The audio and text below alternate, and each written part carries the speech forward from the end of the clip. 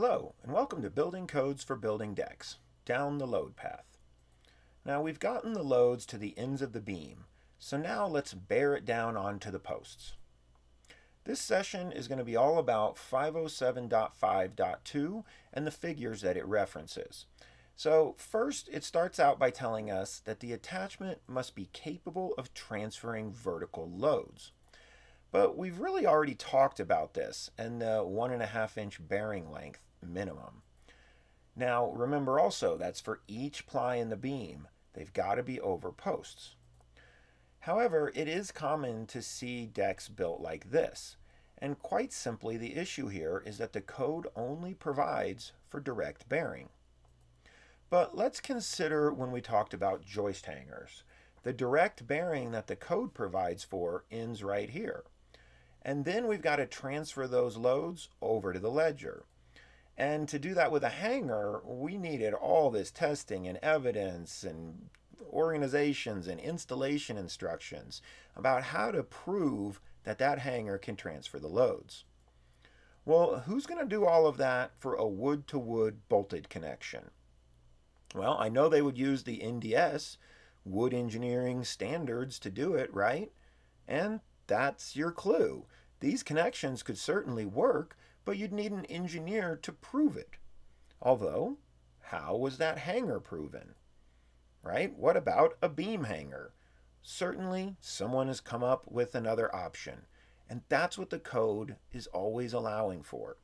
So here we see that we've got a saddle and we've got bearing that makes that code happy, and then the free market can take it from there. Remember, the code doesn't generally aim to prohibit things, it just demands proof if the proof isn't already in the code. So we've got to go see what the proof proves. For this nailed installation that we just looked at, it can support 1,160 pounds. Now, if we divide that by the common dead and live load, this is just an example, we could support 23 square feet. Now this deck is an example that's going to be used in the next session when we talk about posts and foundations, and it shows the tributary loading areas of deck on each post. So these are the areas that are within 23 square feet. So we can see that that side bolted connection could be done using that particular hardware, but you've got to find out what the limits are. All right, so let's look at this further. Let's do another idea. Let's go back to that 16-foot span from engineered lumber that we talked about in the previous session. Now this is going to generate a much larger load transfer over to the post. And with larger beams and longer joists, we could get a load transfer that exceeds the area the code can gather just from 2x12s. So let's go back and look at this treated LVL example. This is the one we used previously. And now let's go ahead and read the footnotes that we didn't read before. Let's just read one of them actually. Notice here it says the minimum bearing length is 1 3/4 inches. That's more than the code minimum of 1.5 inches. Think about this. Think about an LVL and its bearing is in this orientation.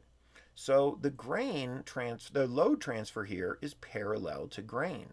And then nonetheless, we can get much further spans. Now, carpenters will understand this well.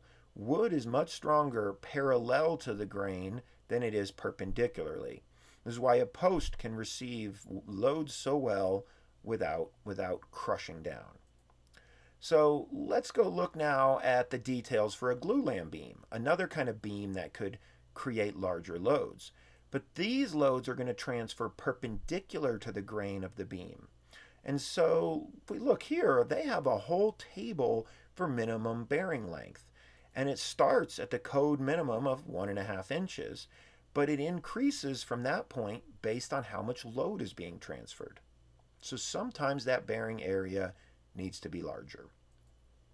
Okay, now we're going to actually get to the tricky part of this session, this code section. The attachment must also resist horizontal displacement.